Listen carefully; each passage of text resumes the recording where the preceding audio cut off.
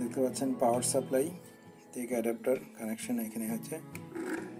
হলুদ রঙেরটি হচ্ছে internet connection এবং নীল রঙেরটি আপনার কম্পিউটারে কানেক্টেড হয়েছে। এতে প্রয়োজনে আরেকটি কম্পিউটার কানেক্ট করতে পারবেন, আর ওয়্যারলেস তো আছেই।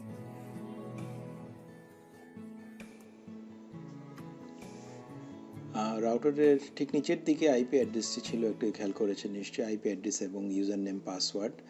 আইপি অ্যাড্রেস ছিল 192.168.1.1। এইটি যেটি এই ব্রাউজার খুললেই আপনারা এই পেজটি দেখতে পাবেন। যদি না দেখা যায় তাহলে এই আইপি অ্যাড্রেসটি টাইপ করবেন এবং এরপর ইউজার নেম পাসওয়ার্ডও রাউটারের নিচে এবং একটি ম্যানুয়ালে দেওয়া আছে। আপনারা ইউজার নেম দিবেন অ্যাডমিন এবং পাসওয়ার্ডও admin. By default user name password হচ্ছে অ্যাডমিন। এরপরে লগ ইন করুন। এই পেজটিতে আসবে। এটি খুব কুইক করার জন্য ইজি সেটআপ উইন্ডো। আরেকটি আছে দেখতে পাচ্ছেন অ্যাডভান্স সেটআপ। আমরা অ্যাডভান্স সেটআপে একটু পরে যাব, আগে ইজি সেটআপটা দেখে নিই যাতে সহজেই যে কেউ রাউটারটি সেটআপ করে নিতে পারেন। এখানে দেখতে পাচ্ছেন ইন্টারনেট সেটিং। আপনারা একটু আগে দেখেছেন ইন্টারনেটের কানেকশনটি কোন পোর্টে দিবেন এবং কম্পিউটারের পোর্টে কোন কানেকশনটি দিবেন। এটিতে ওয়ান টাইপ সাধারণত ব্রডব্যান্ড ইন্টারনেটের ক্ষেত্রে পিপিপিওই হয়ে থাকে, কিছু কিছু ক্ষেত্রে স্ট্যাটিক আইপিও হয়ে থাকে। স্ট্যাটিক আইপি যদি দিয়ে থাকে তাহলে স্ট্যাটিক আইপি সেট করবেন। স্ট্যাটিক আইপির ক্ষেত্রে IP address, subnet mask, default gateway এবং ডিএনএস এগুলো আইএসপি কর্তৃক সরবরাহ করা হবে। এবং যদি পিপিপিওই সেট আপ দেন সেক্ষেত্রেও আইএসপি আপনাকে ইউজার নেম পাসওয়ার্ডটি দিয়ে দিবে। তো চলুন আমরা এখন একটু পিপিপিওই সেট আপ দেখি। এখানে আমার পিপিপি ইউজার নেম হচ্ছে পিপিপি এবং পাসওয়ার্ড হচ্ছে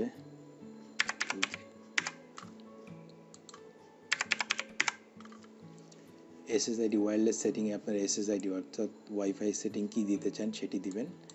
আমি এখানে একটি সেটিং দিচ্ছি। এটি আপনাদের ইচ্ছে মতো দিতে পারেন যে কোনোটি, এবং অবশ্যই পাসওয়ার্ড দিবেন 8 থেকে 63 ক্যারেক্টারের মধ্যে। আমি এখানে একটি পাসওয়ার্ড দিচ্ছি 12345678। এটা অবশ্যই এই ধরনের পাসওয়ার্ড ইউজ করবেন না, এটা ওয়াইফাই সেটিং। যে কেউ এই পাসওয়ার্ডটি দিলেই আপনাদের রাউটারে অ্যাক্সেস করতে পারবে।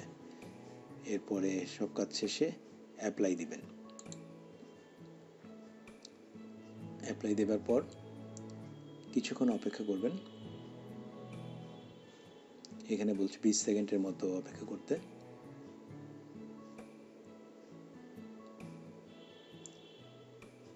এটি সেট করতে আপনাদের খুবই কম সময় লাগবে, হয়তো সব কিছু কাজ শেষে হয়তো 2-3 মিনিট বা 5 মিনিট ম্যাক্সিমাম।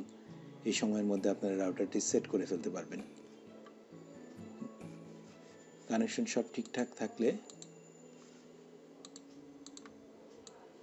রাউটারটি রিবুট হচ্ছে, দেখতে পাচ্ছেন রিবুট হয়ে গেছে। এবং আমরা দেখি কোনো একটি পেজ,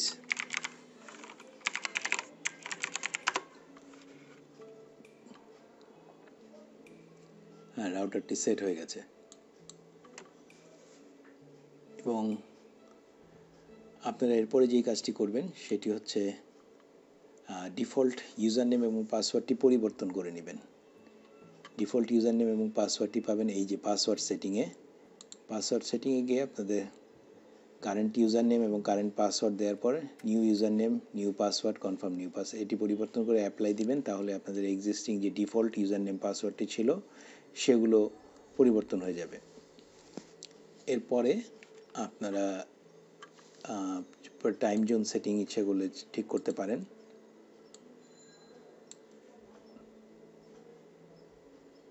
আমি একটি ঢাকার টাইম জোন সেট করে দিলাম। এনাবেল এনটিপি ক্লায়েন্ট আপডেট, এতে ইন্টারনেট থেকে টাইম সেট করে নেবে।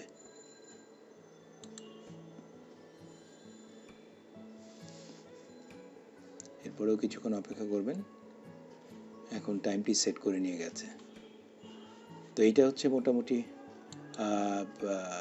এই রাউটারটির setup, model N200Re। Advance setup হচ্ছে এটি। অ্যাডভান্স সেটআপে আপনারা দেখতে পাচ্ছেন এখানে অপারেশন মোড দেখাচ্ছে। অপারেশন মোডে এই মুহূর্তে এটি রাউটার মোডে কাজ করছে। আপনারা এটিকে রিপিটার মোডেও কাজ করাতে পারবেন, এপি মোডেও কাজ করাতে পারবেন, উইস্প মোডেও কাজ করাতে পারবেন।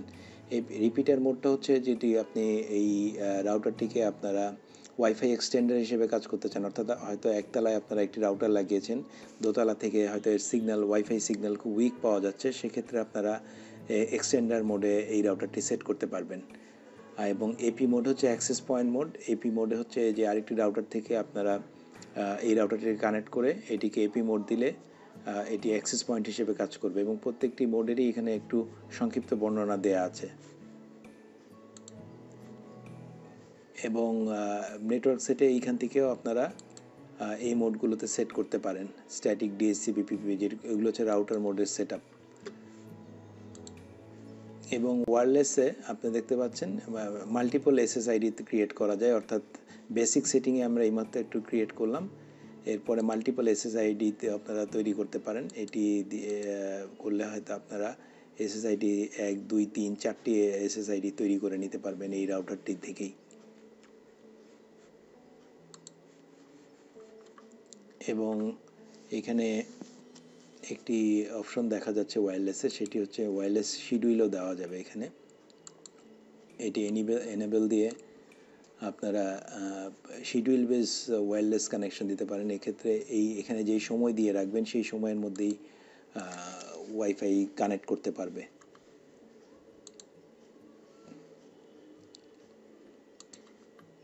এরপরে আরেকটি ফাংশন এখানে আছে,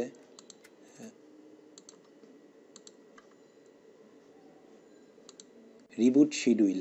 এটি একটি খুব ভালো ফাংশন, রিবুট শিডিউল, যেটি এতক্ষণ আমি দেখাতে চাচ্ছিলাম। এই অপশনটি আপনারা দিয়ে রাখতে পারেন এনাবেল করে।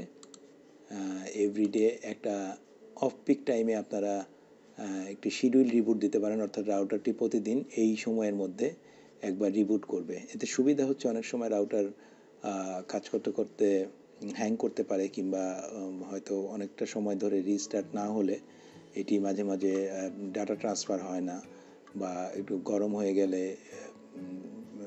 ওয়্যারলেস বা ইন্টারনেটে কাজ করতে সমস্যা হয়। সেক্ষেত্রে আপনারা একটি রিবুট দিয়ে রাখতে পারেন। এটা সাধারণত সব ধরনের রাউটারে এই ফাংশনটি থাকে না, টোটোলিঙ্কে এই অপশনটি দেওয়া আছে। এটি অ্যাপ্লাই দিয়ে দিতে পারেন এভরিডে। এই সময়টি দিবেন হচ্ছে অফ পিক আওয়ারে, অর্থাৎ রাতের যে কোনো একটি সময়। এখানে যদিও বাই ডিফল্ট এখানে একটি এই সময় দেওয়া আছে, এটা রাত 3টার সময়। সাধারণত এই সময় ইন্টারনেট বা ওয়্যারলেস রাউটারে কেউ কাজ করে না, সেজন্য এই সময়টি দেওয়া হয়েছে। তো আপনারা এই সময়টি ব্যবহার করতে পারেন। এটি আসলে টোটোলিঙ্ক রাউটার N200Re রাউটারের একটি সেট আপ, এবং আপনারা খুব সহজেই রাউটারটি সেট করে কাজে লাগাতে পারবেন। আশা করছি ভিডিওটি আপনাদের কাজে লাগবে। আপনাদের সবাইকে অসংখ্য ধন্যবাদ। এই রাউটারটি বেশ ছোট সাইজ, দেখতেই পাচ্ছেন, এবং যদি ঘরে ইউজ করার জন্য আপনারা যদি কোনো একটি ফ্ল্যাটের সেন্টারে রাখেন, তাহলে ওয়াইফাই কাভারেজ খুবই ভালো পাওয়া যায়, এবং সব জায়গাতেই ওয়াইফাই সমানভাবে সিগন্যাল ডিস্ট্রিবিউট করে।